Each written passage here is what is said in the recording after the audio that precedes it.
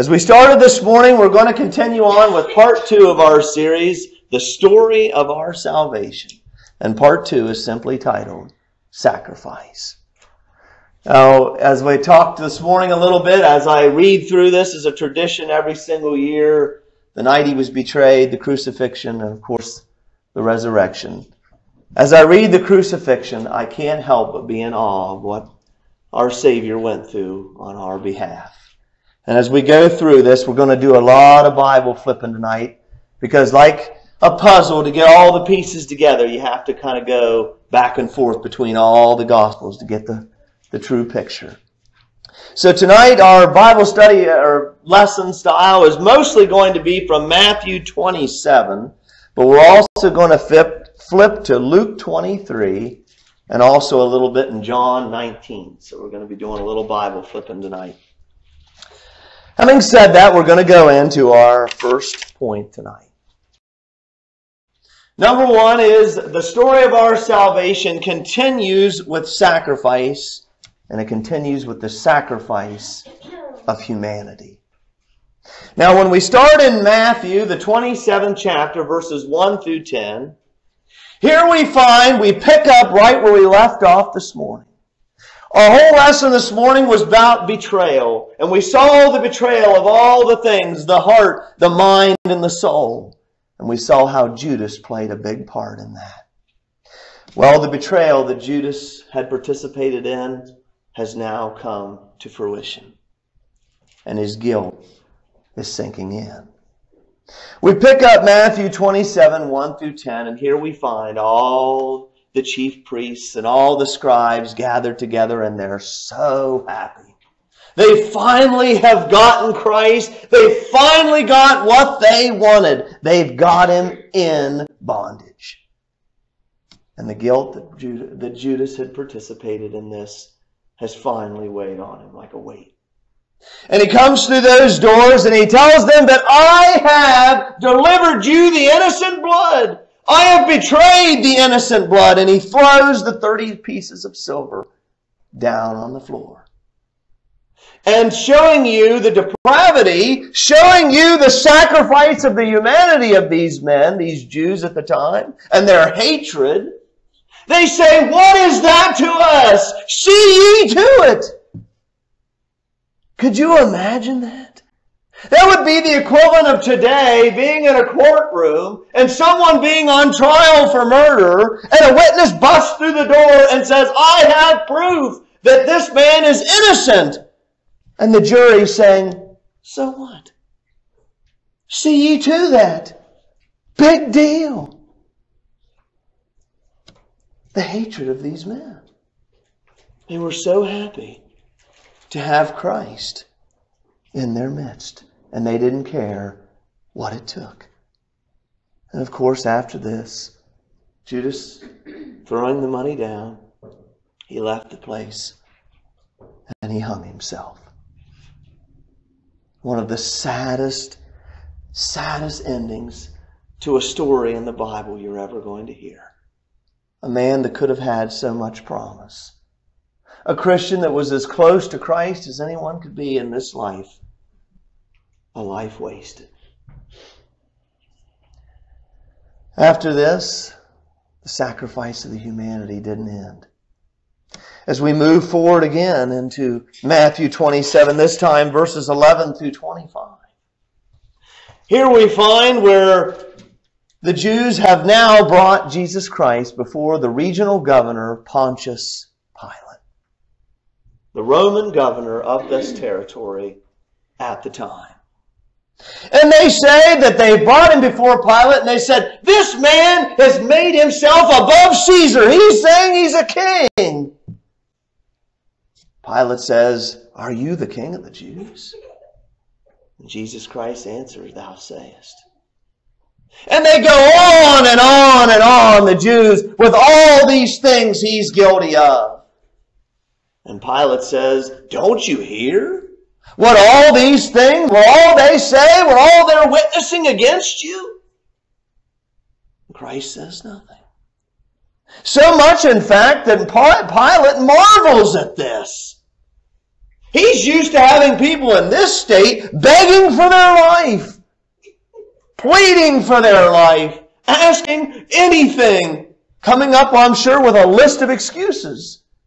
Could you imagine if you and I were in chains and brought before a judge and we were innocent? We'd be pleading, wouldn't we? We'd be pleading our case. We'd be doing anything we could to prove our innocence, to try to save our life.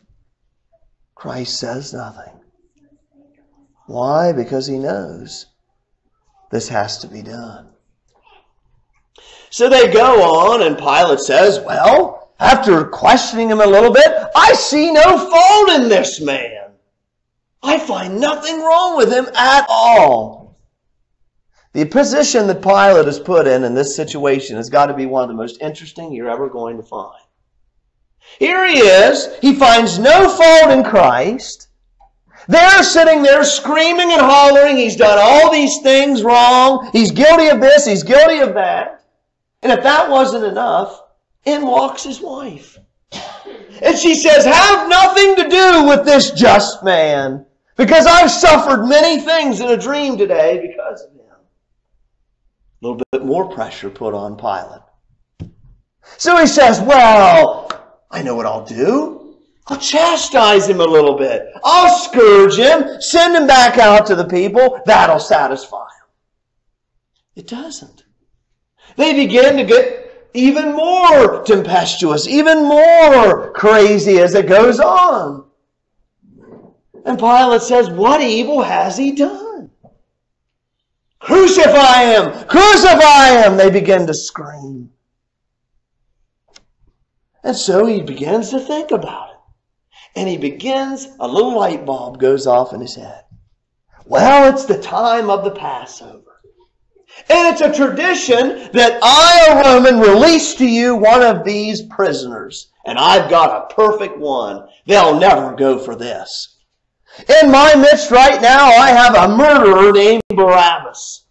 And they'll surely free him instead of this Jesus. So he offers.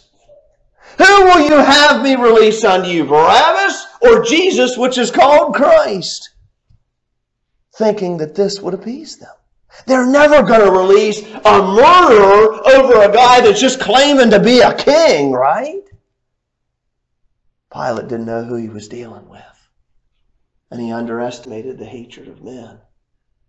He underestimated the sacrifice of humanity.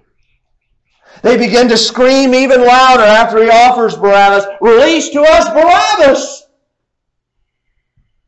What shall you have me do with Jesus known as Christ? Crucify him! Crucify him! So Pilate, seeing no other options, he takes a political exit.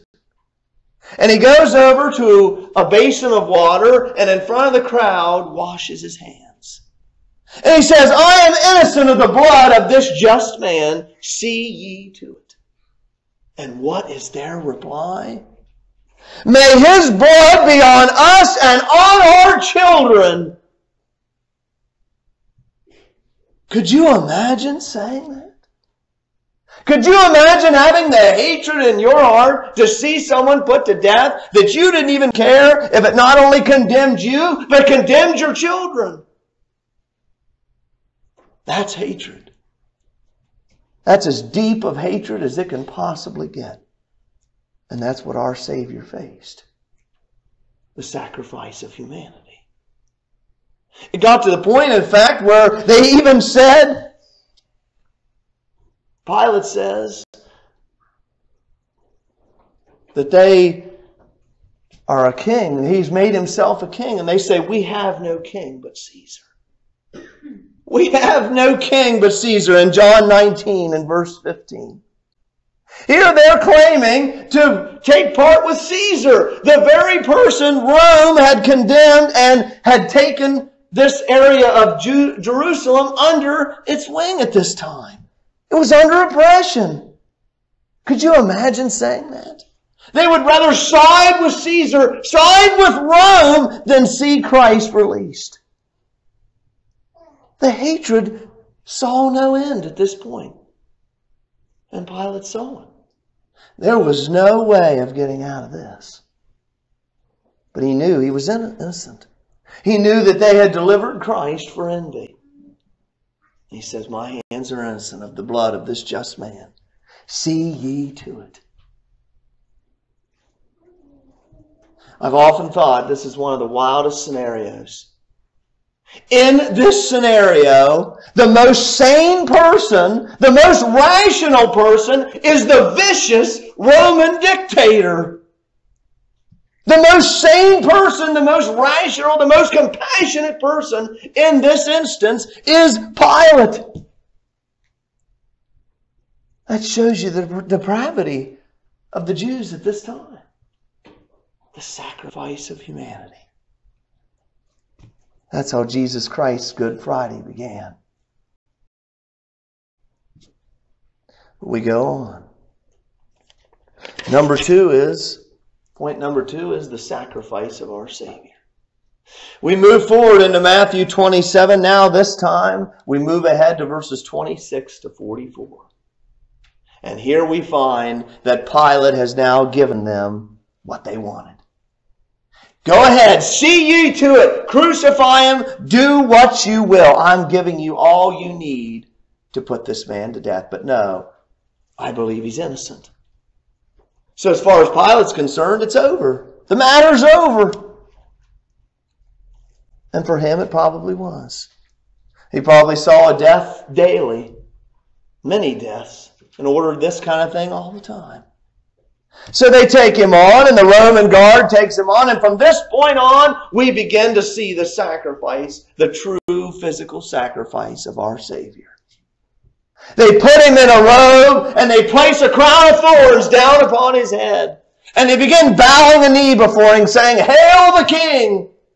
As they spit on him and take a reed that they had fashioned to make it look like a scepter, and they smote him over the head. And then they scourged him and took a whip, a scourging is a whip that has spikes on it. And they would whip your back until they literally ripped the flesh off of it.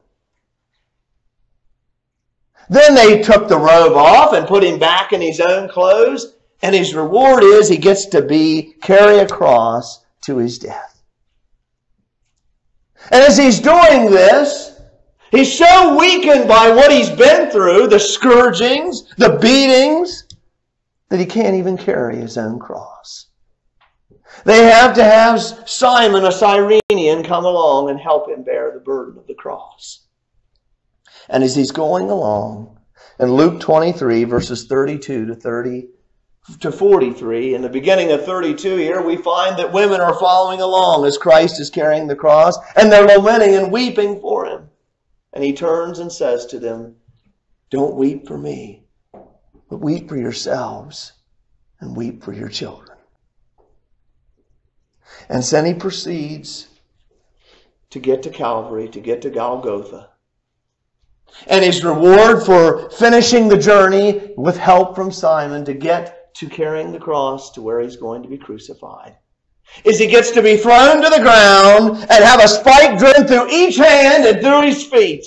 And he gets to be hoisted into the air, where he slowly gets to bleed and suffocate to death.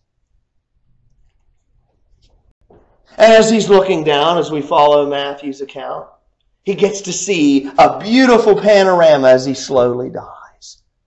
He gets to see all these people jeering him and mocking him and saying, If you are the Christ, come down from that cross. We'll believe you. He saved others. Himself he cannot save.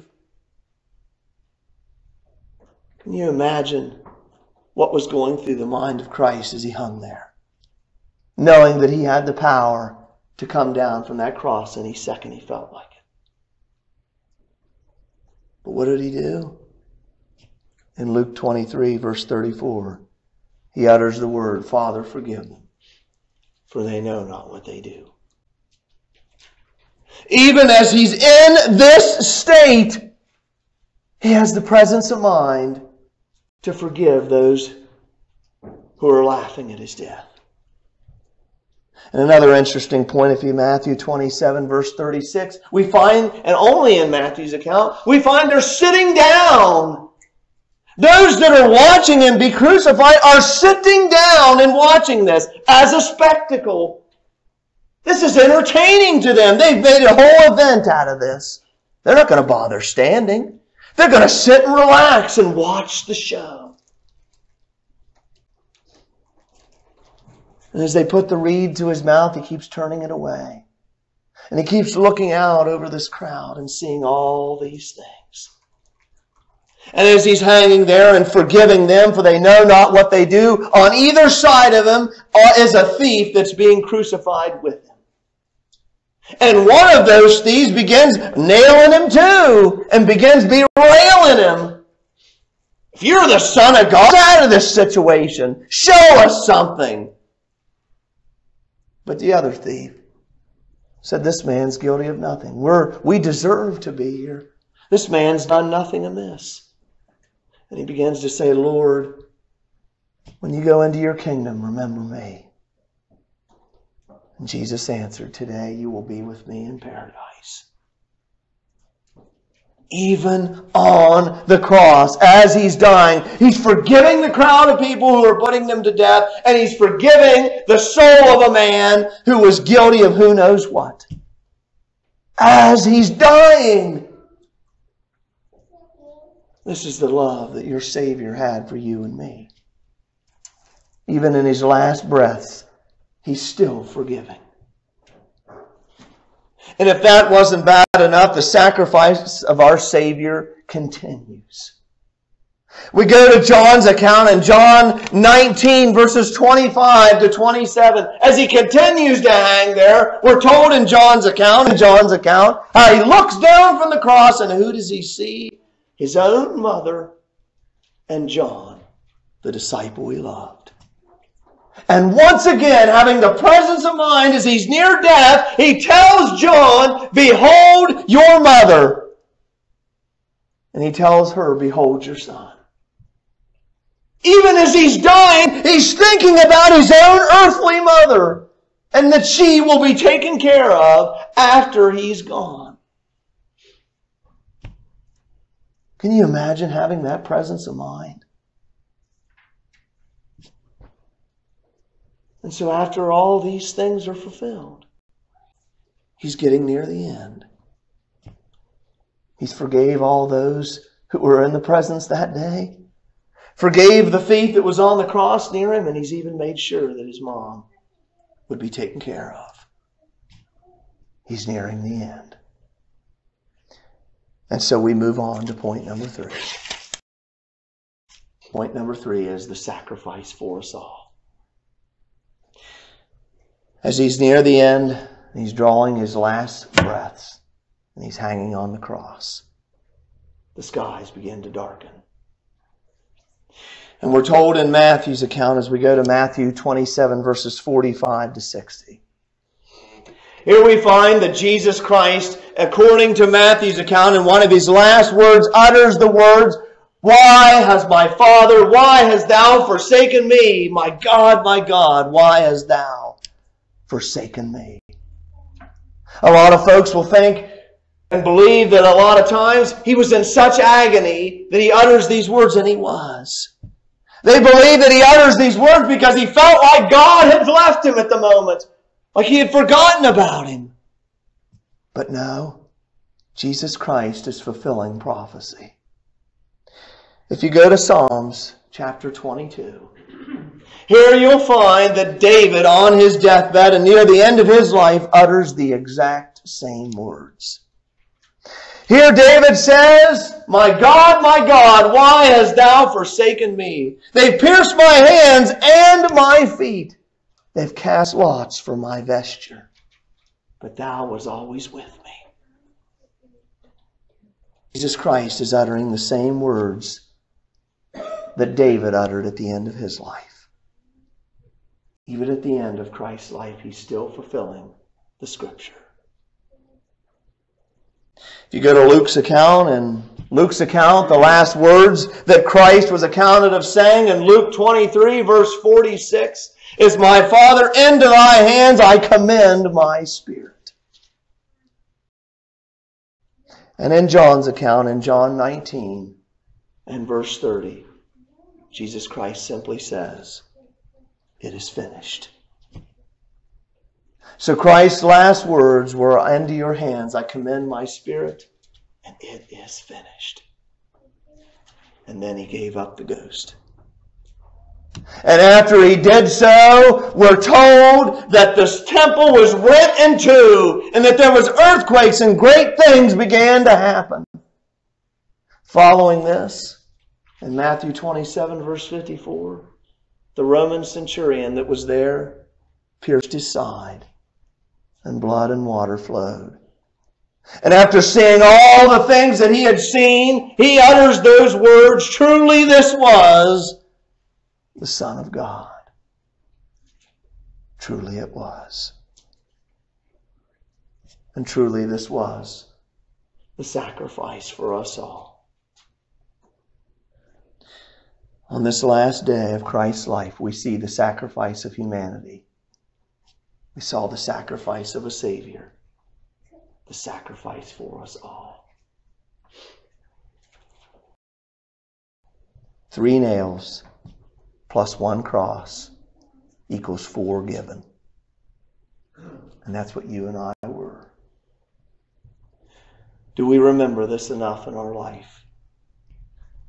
Do we remember it beyond Easter, beyond just this time of year? Are we thankful for what Jesus Christ and what God gave us? I've often wondered, when those skies were darkened out, I've often wondered if God did that on purpose because he couldn't stand to see any more. That was our Savior. And that's why you and I are sitting here this evening with the hope of an eternal life. Are we grateful? Are we thankful? And do we remember? The story of our salvation continued with sacrifice. Lord willing, folks, next week, next Sunday night, I will have the last part, part 3, resurrection. I thank you, and the lesson is yours. If there's anyone here tonight who's heard God's words, been moved to believe it, you have the chance to come forward. Let God know you've heard, that you believe. Repent of the sins you've committed in life, confess Jesus as the Son of God, and be baptized for the forgiveness of those sins. Or for some reason you feel like you're not as close to God as you want to be right now, there are faithful men here to pray you come back and be re-strengthened. If you have those needs, won't you come as we sing the song of invitation?